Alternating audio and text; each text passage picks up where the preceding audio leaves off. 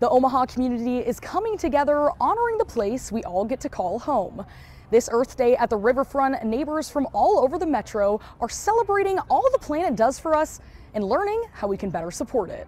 We just learned how to plant some radish and some basil. I'm so excited to see what they turn into, and again, just a beautiful day. It's awesome to see them go in and hopefully in a few weeks have something to eat. We learned today you can recycle styrofoam in Omaha, and you can recycle chip bags, and you can recycle all these things that we thought we just had to throw away. It was a day filled with activities where local organizations shared with neighbors how we can all be a little more earth-friendly.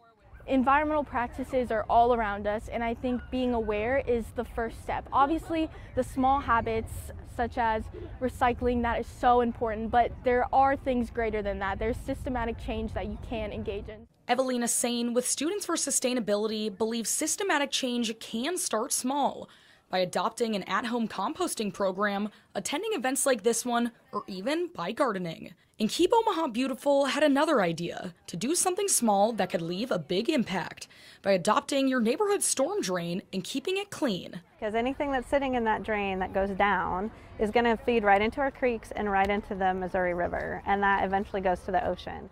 Neighbors could learn about all these practices and more to support our environment so we can have more Earth Days ahead. We get to wake up in a beautiful world every day, and just coming out and enjoying the day and giving a little bit of thanks for what we have around us is important. If you weren't able to make it out to the riverfront to celebrate, there's still plenty of opportunities on Earth Day and next Saturday at Elmwood Park.